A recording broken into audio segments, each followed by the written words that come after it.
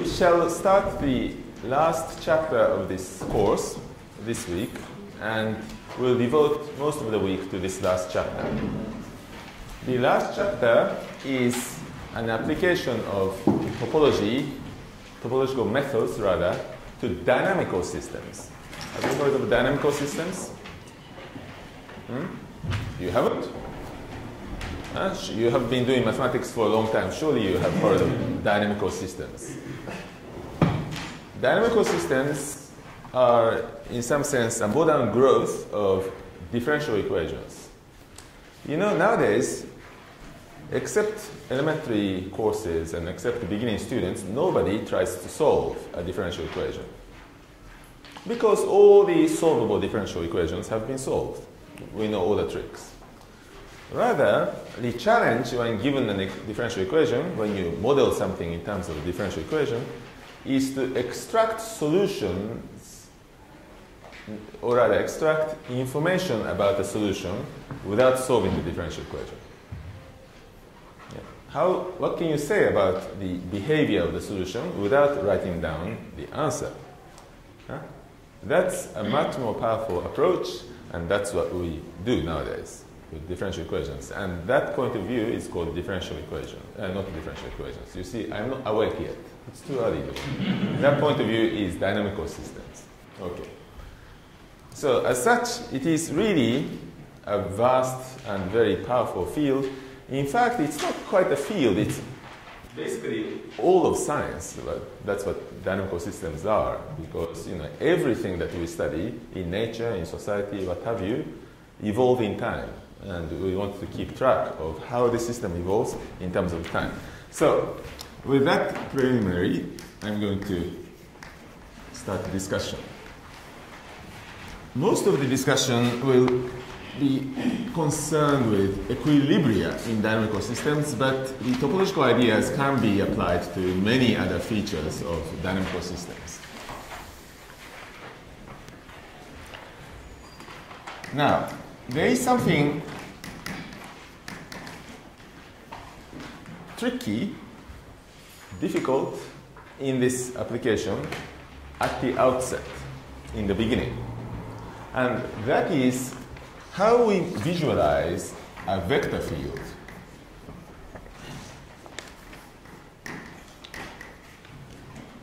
The elementary method is given a vector field, for example, on the plane, for example, in space, but on more general surfaces and manifolds, to draw lots and lots of arrows.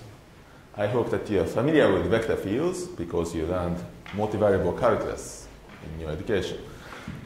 Usually you draw lots and lots of arrows, but there is an alternative method which turns out to be important for applications of topology, and it is the method of visualizing a vector field by its graph. Now, what do we mean by this? Here is an example. Let us visualize the vector field that corresponds to the differential equation, which is like this. Please note that although, yes, in some elementary textbooks, elementary courses, you might have been writing dy dx all the time, modern mathematicians, today's mathematicians around the world, almost always write dx dt. So the independent variable is t. We think of it as time. Okay? And dependent variable is x. So please do not be confused. X is not the independent variable. X is the dependent variable. So if you have been writing dy dx all your lives, you should change your viewpoint or notation. So that's the vector field. You see, the right-hand side gives you this rate of change of the left-hand side. There are two possibilities.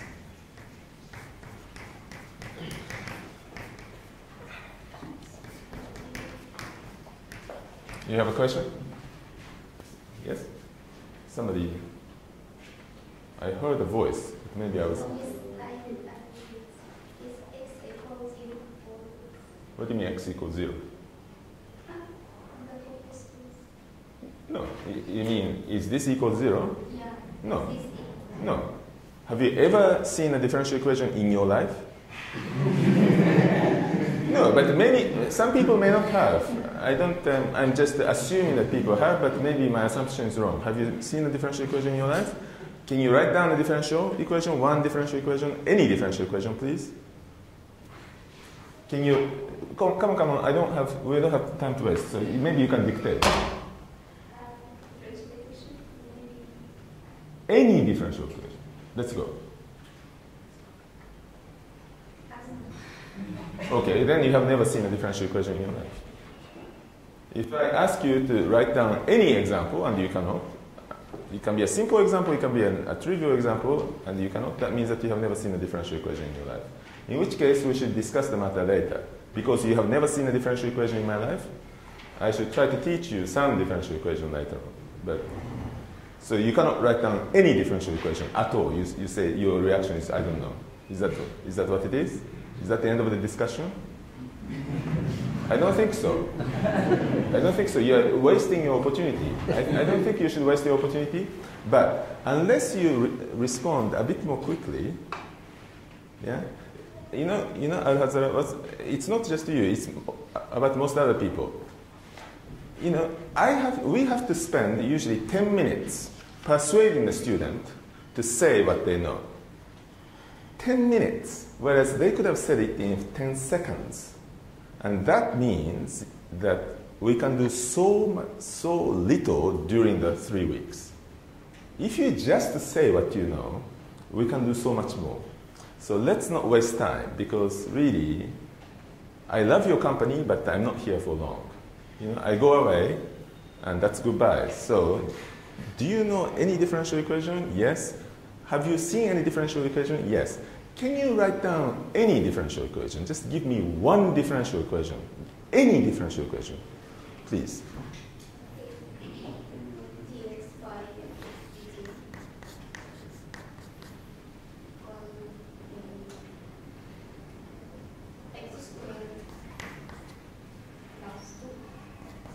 Okay, so that's a differential equation. You said that you didn't know.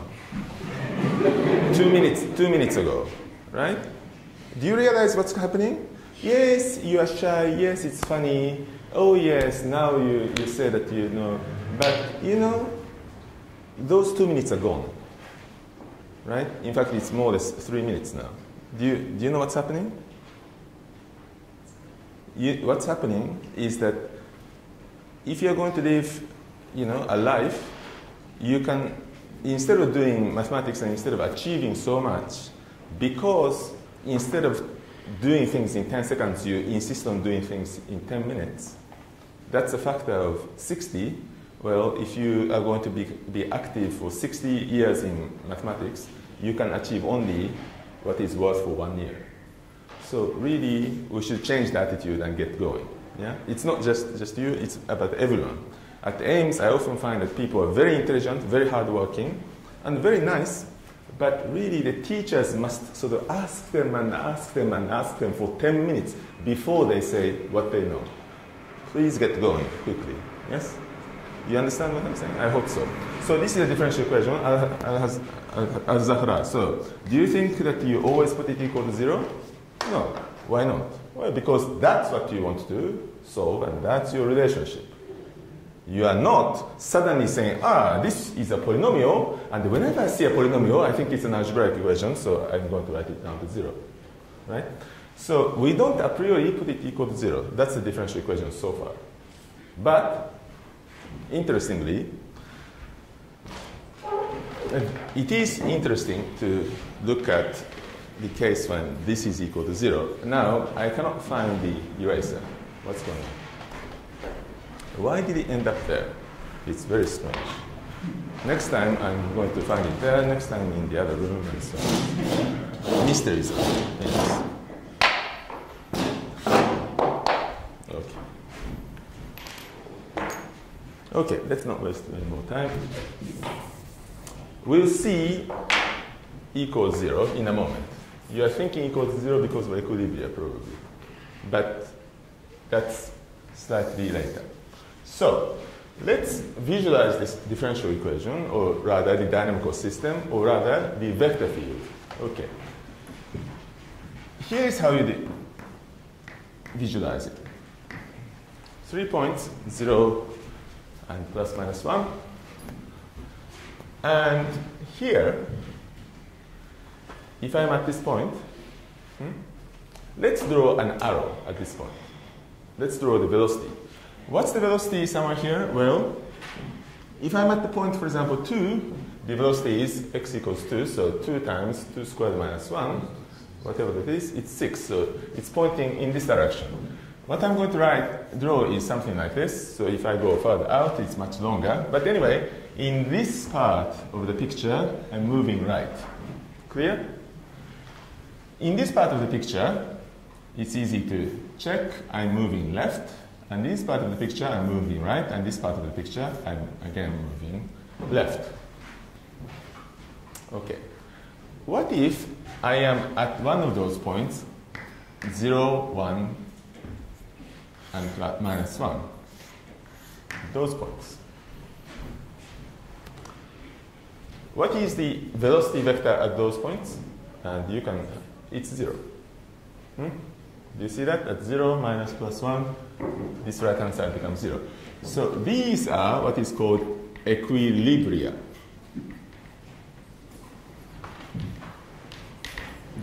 That is the velocity field. Let's write not velocity field, so vector field is 0.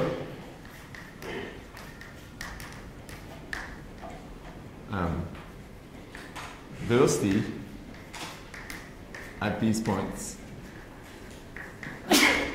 is 0, and that means that if you put the point here, the point will not move.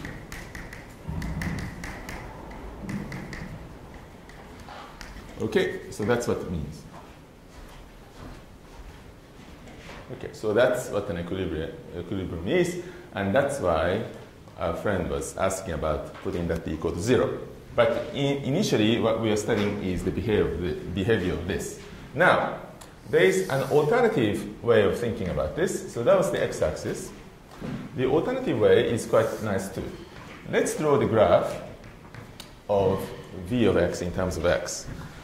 When I say a graph, people always want to intersect the two axes. But in this case, for a reason that you'll see, it's much better to write the vertical axis on the side, not in the middle. So the one possible picture is just directly like this. But the other possible picture is the following. I draw a graph of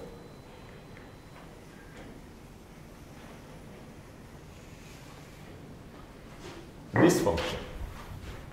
So this is Vx equals x of x squared minus 1. Okay, so that's the graph. That's easy to draw, right? And then you ask yourself, what is happening? First of all, there are 3 points where the graph intersects the x-axis. What does that mean? It means that at those 3 points, naturally, v is 0. But what does v0 mean? It means that the velocity is 0. That means that you don't move at those points. So those are the equilibria.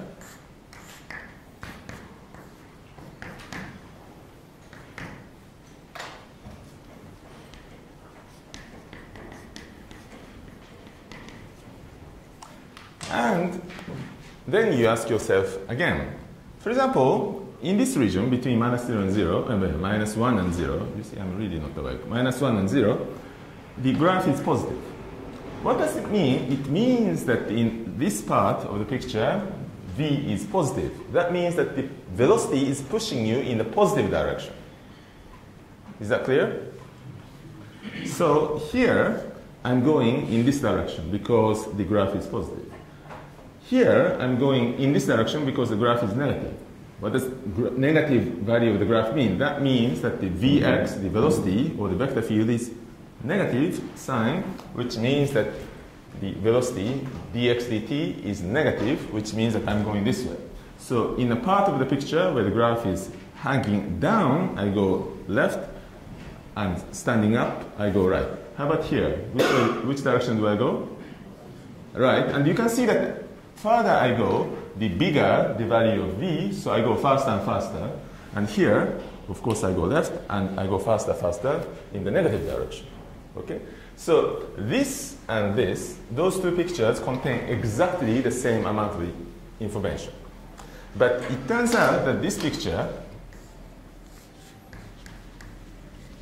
will be useful for us for topological applications.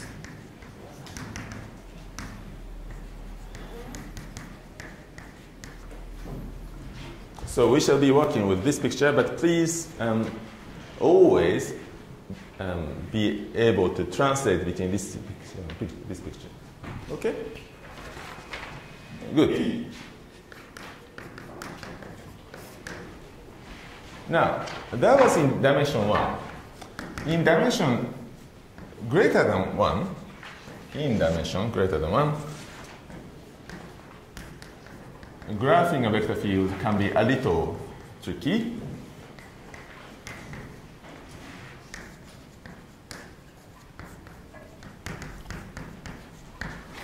So we have to do something strange.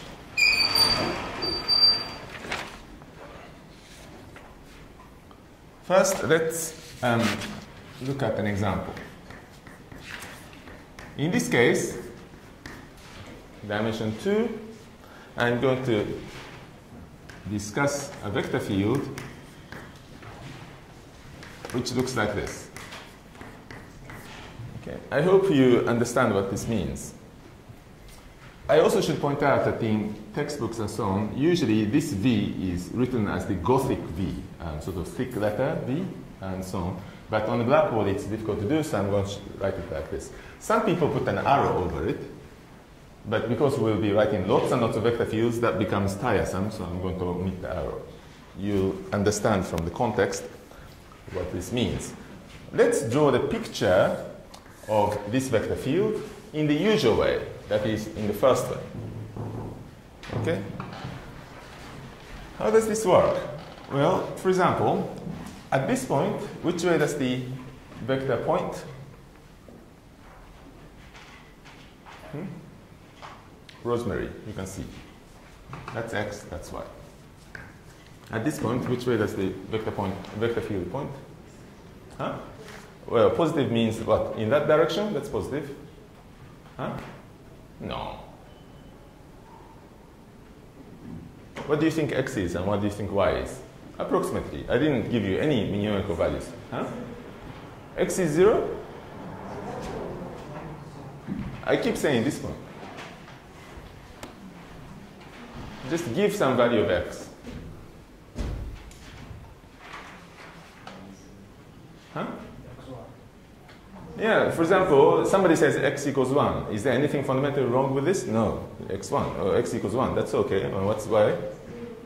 Okay, so what's the vector? What's the vector? What's the vector? The vector is at this point is this one. So what's the vector? Yeah, so what's the vector? Please call out the components.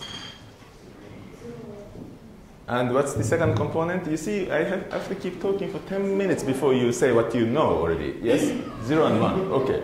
And which way does it point? This way. The vector 0, 1. Which way? You know this. This way. Vector 0, 1. Try it once again. Vector 0, 1. Okay, come to the blackboard. Come to the blackboard. Come to the blackboard. Come to the blackboard, please. Come to the blackboard, please. Starting at this point, please draw the vector 0, 1.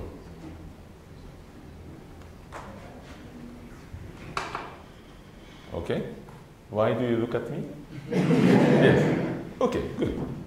So, Rosemary, you knew this. You kept saying this way and that way. It's interesting that we had to ask Rosemary to come to the blackboard and draw it until she said what she knew. It's quite interesting.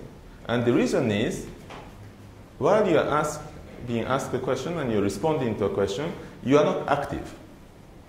You're sitting there and saying, okay, 1, 2, A, B, C, and so on. Maybe, maybe. You are not really active. But if you have to stand in front of the entire class and you have to do it, you now become serious. Okay, now I have to solve this problem. And I know what the answer is, so I'm going to write it down. Well, really, we should become serious from the beginning. And then you can move on so much faster. Okay?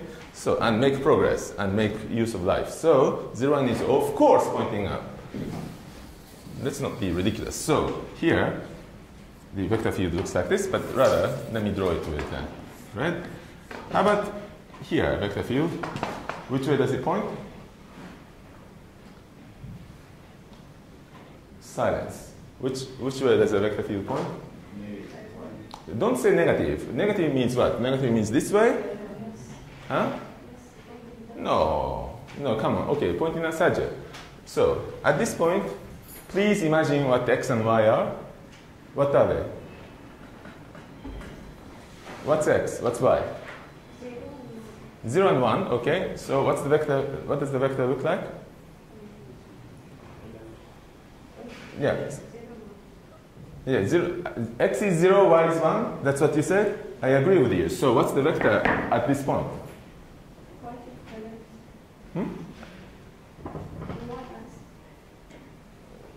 Can you speak a bit more loudly because I cannot hear?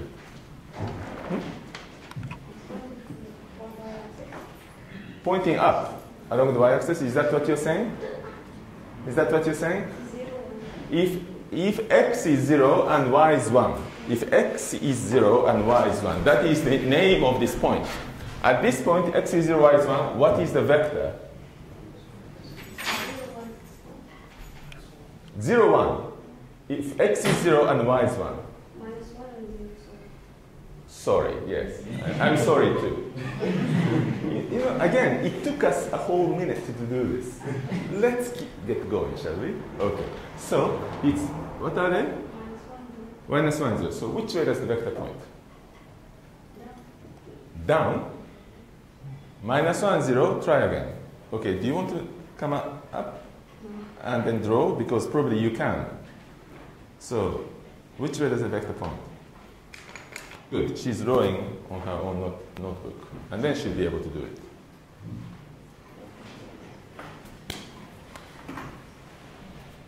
Which way does it point? Do you remember what you just said? Components, minus 1 and 0. You do it like this. Which way does it point, please? Towards the right. Is that what you say? Okay, come.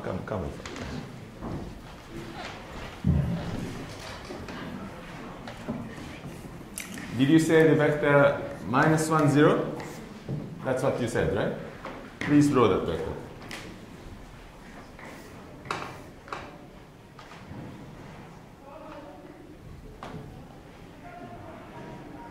Does it go right? Okay, so if I asked you plus 1 and 0, what would you do? Yes, I'm sorry too, yes. So which one is the original vector? Sajja, one last time. Which one is the original vector? It goes left. Okay. Yeah, you know this already. Right? Okay. Really, we shouldn't have a class at 8:30 in the morning. Okay. Okay, it points left. Can you guess what the rest of the picture looks like? Trevor can. For example, here, which way does the vector field point? Down. Okay. You're not Trevor, but you're brilliant. And here, it points this way. Which way does the vector field point at this position, you think? Anybody? Going? Yeah, that's correct. So it's going this way. And that's easy to figure out because, for example, if the coordinates are 1 and 1, something like that, look, it's minus 1 and 1. I hope you can figure out which way the vector field points. The vector points at for minus 1 and 1, yeah, without taking 5 minutes. Minus 1, x component is negative, 1, y component is positive, so it's going to put one like this. So this is what it looks like. Can you say what this vector field does? It rotates. That's what it does. Okay? So, in general, if you want to draw a trajectory of this solution curve to this vector field, they are all circular trajectories like this. And the effect of this differential equation is to take any initial condition, x0 and y0, and just start rotating it like this. Okay? So that's what it does. That's picture number 1. Picture number 2 is much more abstract, and it's going to be a little confusing. Picture number 2 tries to do what we did with the graph. But in order to draw this graph, we have to have 2 dimensions for the position and 2 dimensions for the velocity vector. So we need 4-dimensional space, which we don't have. So we are going to draw the graph in a somewhat abstract fashion. This is the plane of v of xy, and this is the plane of xy. Okay? I hope you can be with me. And here we are going to draw this kind of graph. Those circles. Yeah. Can you see what I'm drawing? Now, in the middle, I'm going to plant lots and lots of different things. At this point, which corresponds to this point, what does the value of the vector look like? Well, it's vertical up. Right? You agree? Now, at this point, at the origin, what is the value of the vector field? At the origin. Come on. It's 0. In other words, it's an equilibrium, to use the word that we have just learned. Okay? At 0, you don't move. And at this point, the next point, let's say, over here, I'm going to put lots and lots of panels. What's the vector field? Well, it's at this point, so it's pointing right. Okay? And at this point,